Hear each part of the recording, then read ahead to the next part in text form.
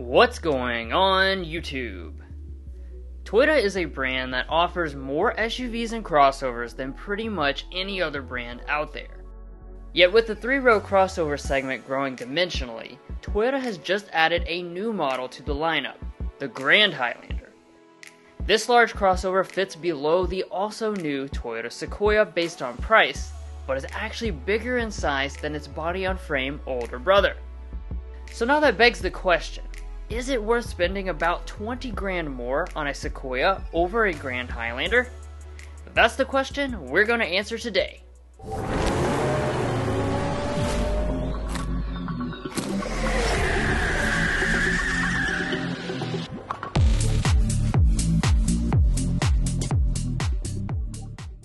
Now, like always, let's quickly establish the pricing and trim levels right from the start.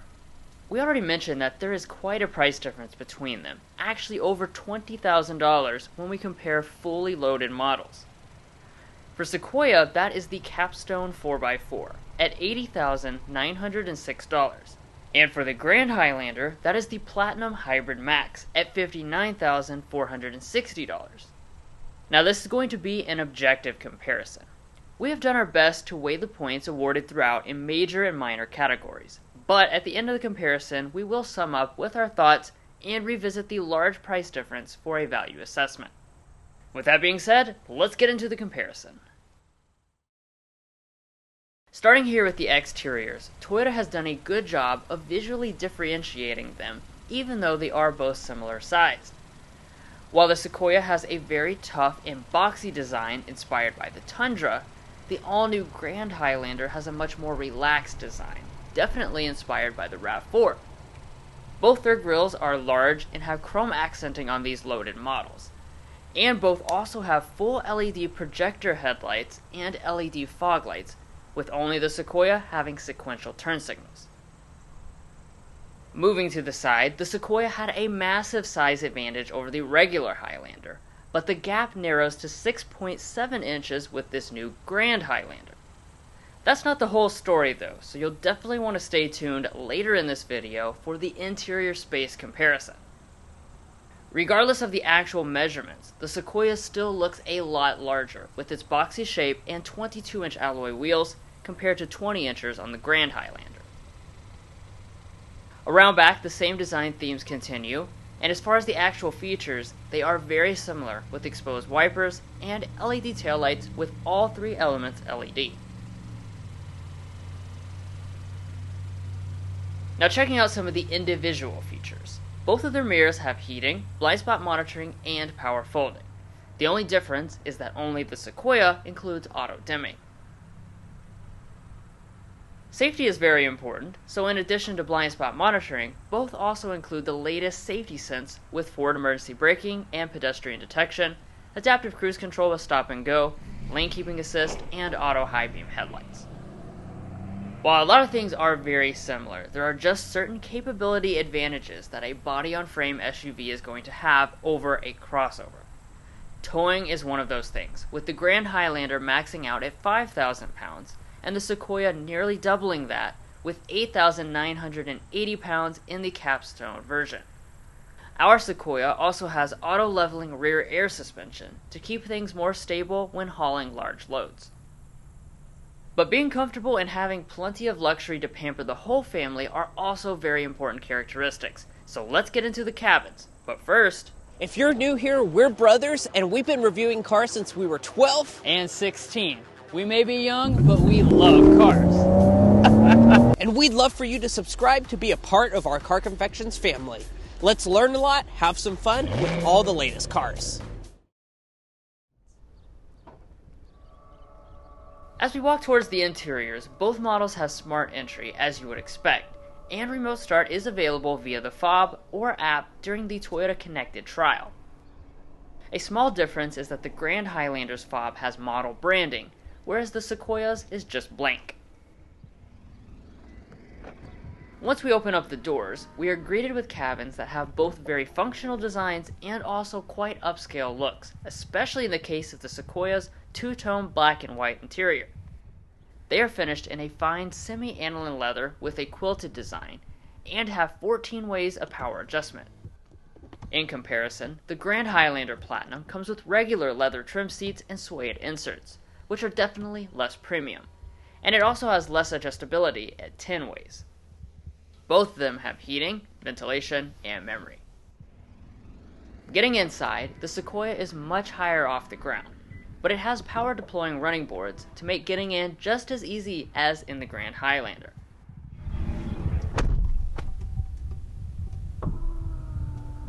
Once fully inside, we can get into the overall material quality. As you might expect given the price difference, the Sequoia is going to have a full Lexus level interior, with leather over all parts of the door trim, all across the upper dash, and then tons of genuine open-pore walnut wood trim through the middle dash and center console. The Grand Highlander's cabin is still relatively premium, but it certainly doesn't rise to that level, with more hard-touch materials and faux carbon fiber trim instead of real wood.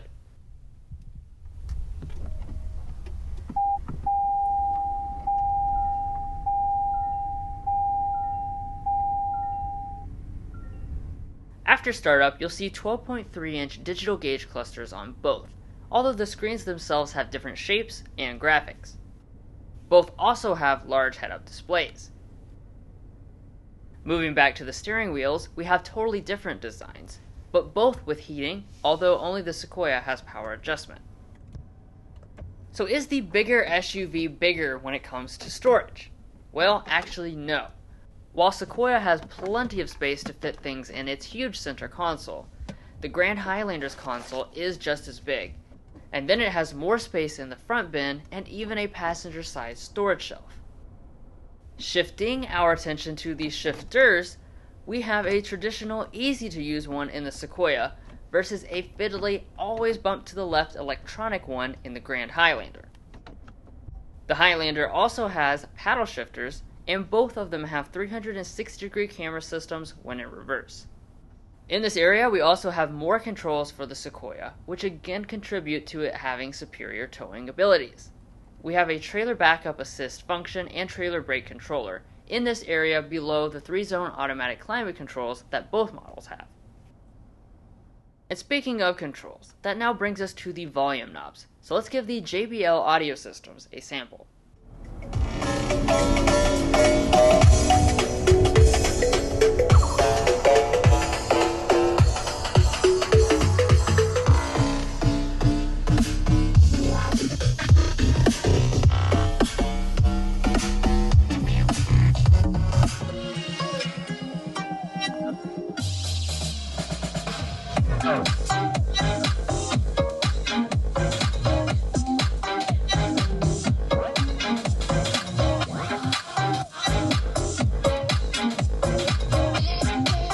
Even though they're both JBL, and very bass heavy as such, the Sequoia does have the fuller sound quality, all in all. Now let's take a look at the screens. Both of them have large ones, but the Sequoia has the larger one, at 14 inches versus 12.3 inches. But size aside, they still have the newest Toyota infotainment system with navigation and wireless Apple CarPlay and Android Auto. Last but certainly not least, for the front of the interiors, both models have digital camera rear-view mirrors and large panoramic sunroofs.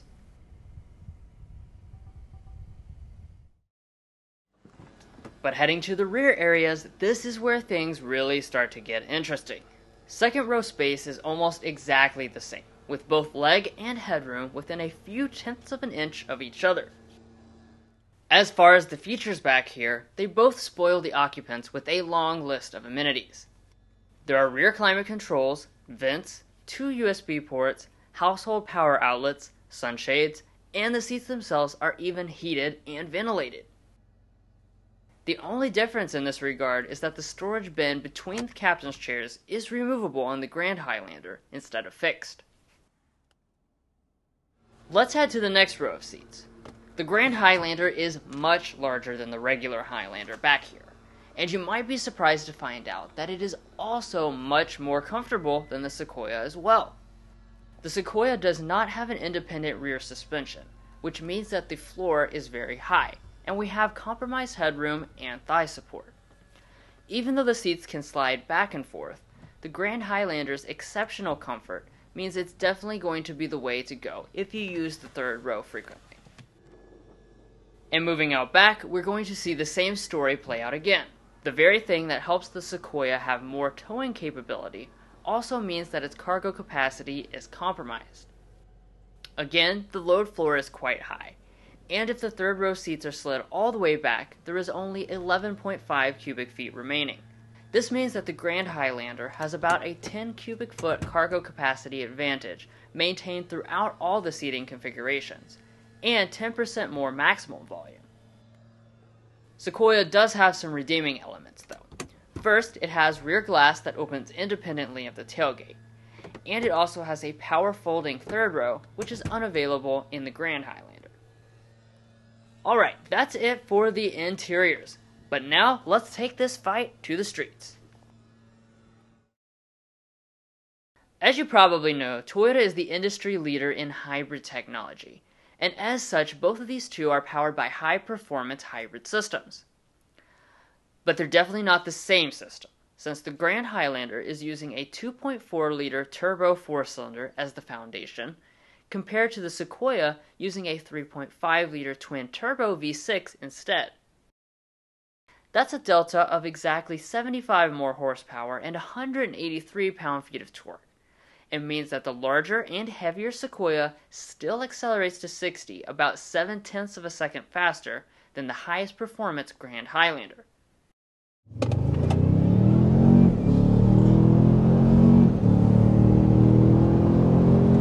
All right. There's a little bit past 60 miles an hour. Wow. Dang, I think the Sequoia knew it was on camera. That's faster than it has been for the rest of the week. Yeah, I mean, when you go full throttle, honestly, I mean, of course, day-to-day driving, you don't go full throttle that often, but yeah, full throttle, that torque tickled me belly.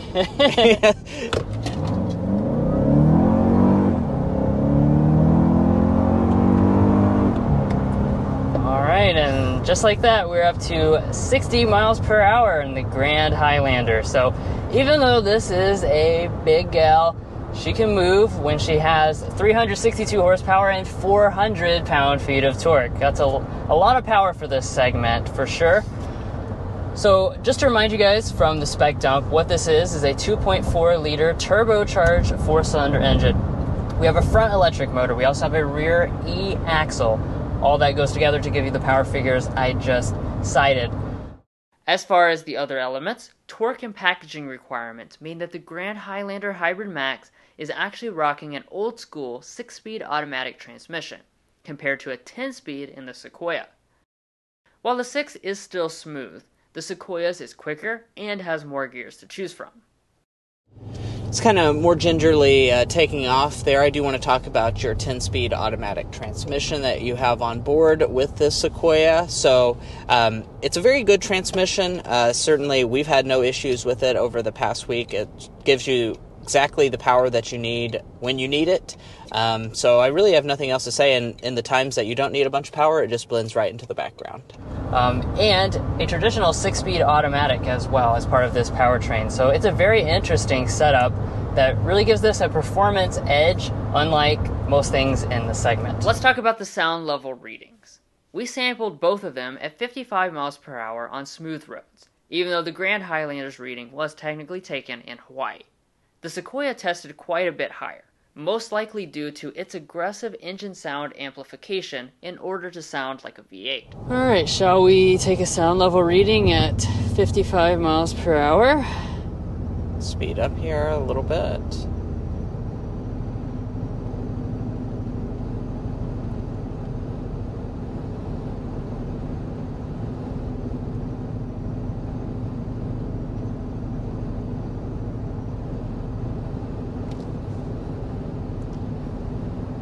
Alrighty, so it looks like the lowest we're getting here is 58.7 decibels.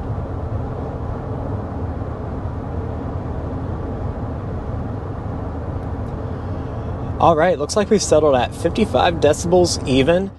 Being quiet inside the cabins is one factor in comfort, but another is the ride quality. We have some big differences here as well. Even with the available adaptive dampers, the Sequoia is going to ride in a much more truck-like manner, which means you will feel more small vibrations and impacts from the suspension. In comparison, the Grand Highlander is tuned very softly, so that even large potholes are barely registered inside the cabin.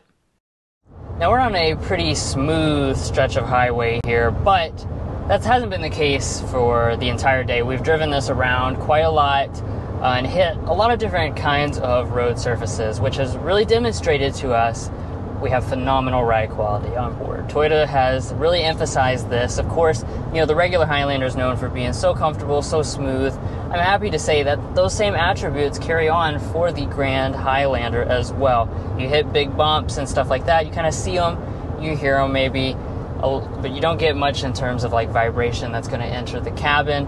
And the seats themselves, very comfortable as well. And, it's a good arrangement. This feels roughly in line with most of the competition. It has a kind of a more traditional truck feel. So if you're comparing to something like a Tahoe with the optional air suspension, it's not going to be comparable to that. It is definitely going to be a little bit rougher than that. But neither of them are going to carve any canyons. And lastly, for fuel economy. This is one of the coolest things about the Hybrid Max. Despite making big power, it still gets great fuel economy, beating the Sequoia by 7 mpg combined. As promised, let's revisit the massive price difference of $21,446. Our scale indicates that we should award 5.25 points to the Grand Highlander to represent that. But, as always, I'll remind you that if money doesn't matter as much to you, then feel free to disregard this part.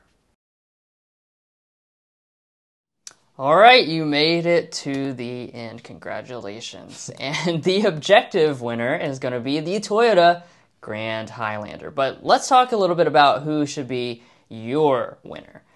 Well, the Sequoia, the Sequoia should be your winner if you need to tow and need a truck-based SUV. That should be the number one reason why you buy a Sequoia over a Grand Highlander, is that tow capacity. It's a truck-based SUV. It's a Tundra with a back on it.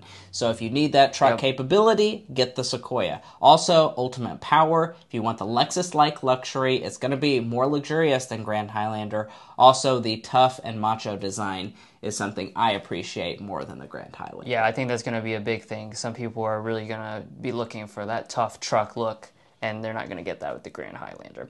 All right, now the Grand Highlander, though, that should be your winner, of course, if you want the ultimate cargo and utility space. It's just a more functional vehicle. You have lots of powertrain choices, so you can really spec the Grand Highlander to be powerful like the one in this video, or you can go for a hybrid and get 36 miles per gallon, which is a very appealing number, of course. It's much less expensive. Great savings if you go for this, to almost $20,000 in this video, and you have a more comfortable and quiet ride. Now, we want to know your opinions about this matter. Which are you taking? Are you taking the Sequoia or are you taking the Grand Highlander? Make sure you let us know that in the comments below. Also, if you're new to the channel, thank you so much for watching. We would really appreciate it if you joined this Car Confections family and hit that subscribe button down below. By doing so, you're going to get notified on some of our most recent comparisons on the newest cars on the market, so you won't want to miss out. Also, check out our website as well as our TikTok and Instagram pages. There's a lot of information for you all to get access to. Anyway, we'll catch you next time as we sample more of the latest automotive delicacies.